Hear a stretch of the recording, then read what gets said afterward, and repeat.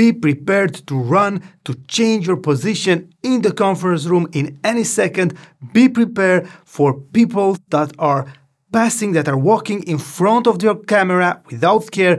Be prepared for low light or bad light conditions when you shoot something like this. I did it. I managed to film a little bit with my GoPro. I will try to use this to shoot something for you behind the scenes to show you how I do things, how I shoot a documentary, to show you what kind of problems you can find on the field when you shoot something like a conference, an after movie, a documentary, this kind of video. So let's do it. First, always be prepared for bad lighting conditions, for low light situations, or for things to change on the spot. Before the conference, I checked the room to be sure how it is, to see the conditions. And in the moment when the first speaker walked on the stage, they just turned on some lights against the stage, which is strange for me. I mean, most of the time you have the speaker, you have maybe an LED in the back of the speaker and lights from the crowd to the stage to see the speaker. Now was lights to the speaker and some lights against the speaker. So this is bad for you if you want to shoot wide. Okay, if you use something like, I don't know, 200 millimeters, it will be okay. But if you want to shoot wide, that will be bad, that will be hard, that will change everything. So be prepared for this kind of situations when you need to move fast. You are here, they turned on those lights, it's bad for you, so move, change your place, change your seat in the room. Find something to solve that problem. Second important situation, be prepared when you have a good spot, when you shoot something important and everything is good. Be prepared for people to just come in front of your camera and stay there like this, or walk to find a seat or something, and they don't care about you. Maybe they don't see you, or maybe if they see you, they don't care, like you need to move. And this is happening all the time, okay? Don't get nervous, just be prepared for this kind of things. Be prepared to change your seat all the times.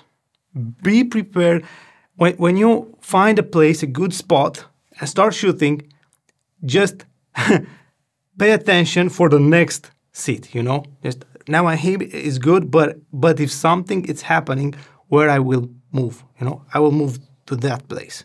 So always be prepared to change your position in the room. It's so important. I will show you a trick for good focus on these kind of situations. But another thing, practice a lot your manual focus. This is important. Practice your manual focus. Why? Because if you shoot something and someone will pass in front of your camera, if you are on automatic focus, most of the time the camera will start hunting, and that looks bad. If you're on manual focus and you fix on the speaker and someone is passing, you don't care. It's just 1 second, it's passing and the focus is fixed. But you can still use automatic focus. I will show you a trick for autofocus on my A7S III. The exposure right now is set for the screen of this camera. And sometimes I will press the shutter button just half the way down. Not all the way down, just half the way down. Now, the camera is on autofocus. You see, it is a small square on the screen.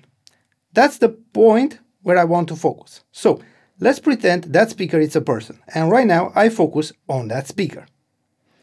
If I will move my camera to the stream deck, the focus will be on my stream deck. If I move back to the speaker, the focus will be on that speaker. So if that's a person, when I will press the shutter button just half the way down, that square will become green.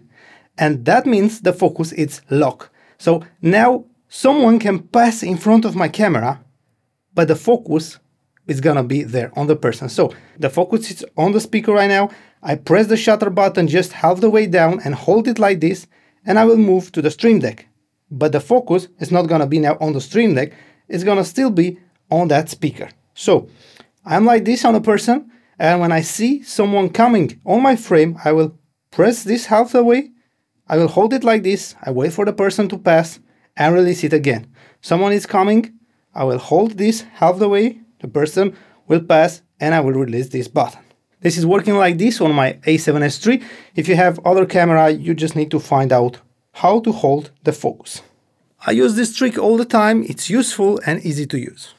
Oh, I almost forgot, this pad from Small Rig, it's amazing, it's so comfortable, so nice and easy to use. If you want to try this, I will put my affiliate link in the description. Thank you again for using my affiliate links, I appreciate it. This pad, it's an amazing investment if you have and use a heavy rig. Another important thing, use a backup camera. I don't know, something like a GoPro in a corner somewhere. I love the GoPro. I love the GoPro. For my YouTube channel. For your YouTube channel? Yeah. You have a YouTube channel? Oh, I didn't know that. Yeah, bro. Another wide angle camera in the back of the room. Something. Try to have a backup. If it's a super important moment and you miss that moment, I don't know, because someone is passing, because you need to change the battery, the SD card or something like that, you will lose that moment. If you have a backup camera, you can save that moment.